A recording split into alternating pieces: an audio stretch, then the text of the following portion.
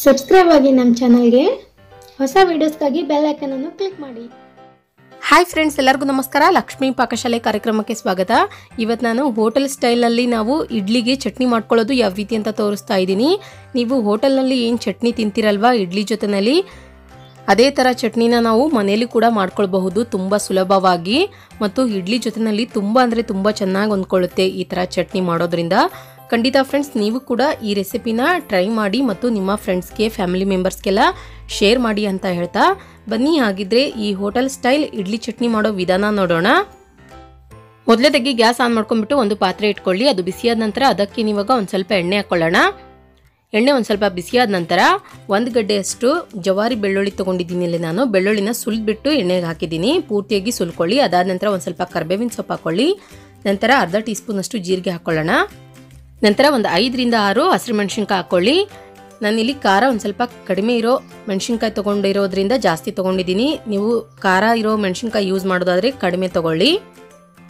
ಇದನ್ನಿವಾಗ ಒಂದು ಸ್ವಲ್ಪ ಮೆಣಸಿನ್ಕಾಯಿ ಕಲರ್ ಚೇಂಜ್ ಆಗಬೇಕು, ಅಲ್ಲಿವರೆಗೂ ಚೆನ್ನಾಗಿ ಫ್ರೈ ಮಾಡ್ಕೊಳ್ಳಿ.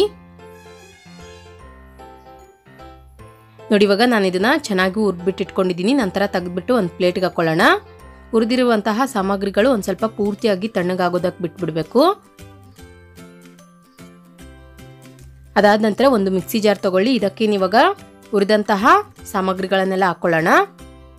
ನಂತರ ಇಲ್ಲಿ ನಾನು 1 ಕಪ್ನಷ್ಟು ಹುರಿದಿರುವಂತಹ ಶೇಂಗಾ ಹಾಕ್ಕೊಳ್ತಾ ಇದ್ದೀನಿ. ಶೇಂಗಾ ಬೀಜ ಎಷ್ಟು ಹಾಕಿರ್ತೀರಾ ಅದೇ ಅಳತೆನಲ್ಲಿನೇ ಹುರ್ಗಡ್ಲೆ ಹಾಕ್ಕೊಳ್ಳಿ, ಪುಟಾಣಿ. ನಂತರ ಒಂದು ಸ್ವಲ್ಪ ಕೊತ್ತಂಬರಿ ಸೊಪ್ಪನ್ನು ಕ್ಲೀನಾಗಿ ವಾಶ್ ಮಾಡಿಬಿಟ್ಟು ಹಾಕ್ಕೊಳ್ಳಿ.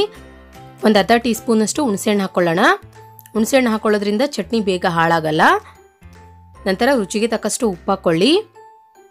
ಇದಕ್ಕೆ ಇವಾಗ ನೋಡಿ ಒಂದು ಸ್ವಲ್ಪ ನೀರು ಸೇರಿಸ್ಬಿಟ್ಟು ಗ್ರೈಂಡ್ ಮಾಡ್ಕೊಳ್ಳೋಣ. ಮೊದಲಿಗೆ ಒಂದು ಸ್ವಲ್ಪ ಕಡಿಮೆ ನೀರು ಸೇರಿಸ್ಕೊಳ್ಳಿ. ಇದೆಲ್ಲ ಪೂರ್ತಿಯಾಗಿ ಸಣ್ಣಗಾದ ನಂತರ ನಿಮಗೆ ಚಟ್ನಿ ಯಾವ ಅಳತೆನಲ್ಲಿ ಬೇಕೋ ಅಷ್ಟು ನೀರು ಸೇರಿಸ್ಕೊಳ್ಬಹುದು. ನೋಡಿ, ಇವಾಗ ನಾನಿಲ್ಲಿ ಗ್ರೈಂಡ್ ಮಾಡಿದ್ದೀನಿ.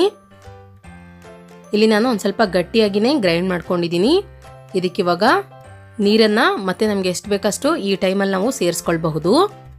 ಆದಷ್ಟು ಫ್ರೆಂಡ್ಸ್, ಇಡ್ಲಿಗೆ ಚಟ್ನಿ ಅಂತ ಮಾಡಿದಾಗ ಒಂದು ಸ್ವಲ್ಪ ತಿಳುವಾಗಿದ್ರೇ ಚೆನ್ನಾಗಿರುತ್ತೆ ಟೇಸ್ಟ್. ತುಂಬ ಗಟ್ಟಿ ಆದರೆ ತಿನ್ನೋಕ್ಕಾಗಲ್ಲ. ನಿಮ್ಮ ಮನೇಲಿ ಯಾವ ಥರ ಇಷ್ಟಪಡ್ತಾರೆ ಅದೇ ಥರ ಮಾಡ್ಕೊಳ್ಬಹುದು ನೀವು. ನಂತರ ಇದಕ್ಕೆ ಇವಾಗ ಒಗ್ಗರಣೆ ರೆಡಿ ಮಾಡ್ಕೊಳ್ಳೋಣ. ಗ್ಯಾಸ್ ಆನ್ ಮಾಡ್ಕೊಂಡ್ಬಿಟ್ಟು ಅದೇ ಪಾತ್ರೆನಲ್ಲಿನೇ ಎಣ್ಣೆ ಹಾಕ್ಕೊಳ್ಳಿ. ಎಣ್ಣೆ ಚೆನ್ನಾಗಿ ಬಿಸಿ ಆದ ನಂತರ ಸಾಸಿವೆ ಹಾಕ್ಕೊಳ್ಳೋಣ. ಸಾಸಿವೆ ಚೆನ್ನಾಗಿ ಚಿಟಪಟ ಅಂತ ಸಿಡಿದ ನಂತರ ಅರ್ಧ ಟೀ ಸ್ಪೂನಷ್ಟು ಉದ್ದಿನಬೇಳೆ ಹಾಕ್ಕೊಳ್ಳಿ. ನಂತರ ಒಂದು ಅರ್ಧ ಟೀ ಸ್ಪೂನಷ್ಟು ಜೀರಿಗೆ ಹಾಕ್ಕೊಳ್ಳೋಣ. 1-2 ಒಣಮೆಣಸಿನ್ಕಾಯಿನ ಕೈಯಿಂದನೇ ಕಟ್ ಮಾಡಿಬಿಟ್ಟು ಹಾಕ್ಕೊಳ್ಳಿ. ನಂತರ ಒಂದು ಸ್ವಲ್ಪ ಕರಿಬೇವಿನ ಸೊಪ್ಪು ಹಾಕ್ಕೊಳ್ಳೋಣ. ನೋಡಿ, ಇವಾಗ ಒಗ್ಗರಣೆ ರೆಡಿಯಾಗಿದೆ. ನಂತರ ಗ್ಯಾಸ್ ಆಫ್ ಮಾಡ್ಕೊಂಡ್ಬಿಡೋಣ. ಇದಕ್ಕೆ ಇವಾಗ ರೆಡಿ ಮಾಡಿದಂತಹ ಚಟ್ನಿ ಹಾಕ್ಕೊಳ್ಳಿ. ನಾವು ಮಕ್ಕಳಿಗೆ ಲಂಚ್ ಬಾಕ್ಸ್ಗೆ ಇಡ್ಲಿ ಕಟ್ಟಿದಾಗ ನಾವು ಈ ಥರ ಹುಣಸೆ ಹಣ್ಣು ಹಾಕಿಬಿಟ್ಟು ಚಟ್ನಿ ಮಾಡೋದ್ರಿಂದ ಚಟ್ನಿ ಬೇಗ ಹಾಳಾಗಲ್ಲ. ಇದನ್ನ ಇವಾಗ ನೋಡಿ ಒಂದ್ಸಲ ಚೆನ್ನಾಗಿ ಮಿಕ್ಸ್ ಮಾಡ್ಕೊಳ್ಳಿ. ನೋಡಿ ಫ್ರೆಂಡ್ಸ್, ನಾನಿಲ್ಲಿ ಚಟ್ನಿನ ಈ ಅಳತೆನಲ್ಲಿ ಮಾಡ್ಕೊಂಡಿದ್ದೀನಿ.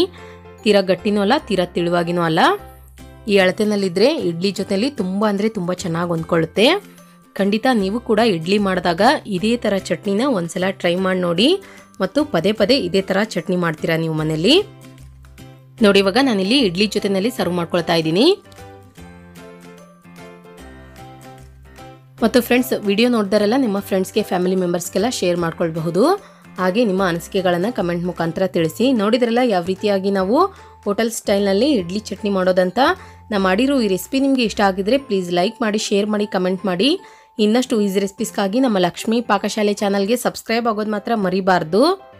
ಮತ್ತೆ ಒಂದು ಇಂಟ್ರೆಸ್ಟಿಂಗ್ ರೆಸಿಪಿಯೊಂದಿಗೆ ಬರ್ತೀನಿ ಮುಂದಿನ ಸಂಚಿಕೆಯಲ್ಲಿ. Keep watching. Thank you. Bye.